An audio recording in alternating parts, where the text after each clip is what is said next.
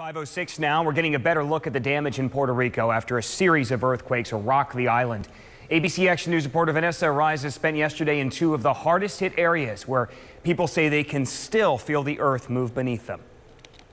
We've had the chance to travel to two of the hard-hit areas, Ponce and Guanica. In each town, we were able to speak with people there who tell us the one thing that they all have in common is that they are still fearful of those earthquakes.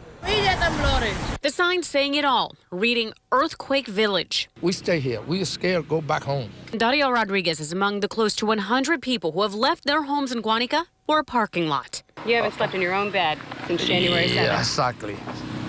I don't put my body on my bed.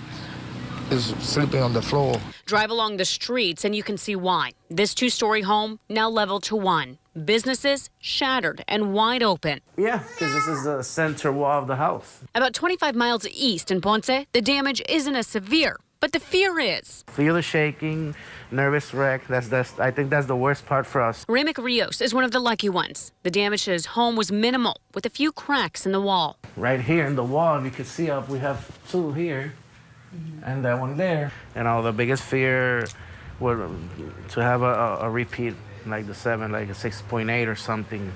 And the biggest fear for people who we spoke with is that of the unknown.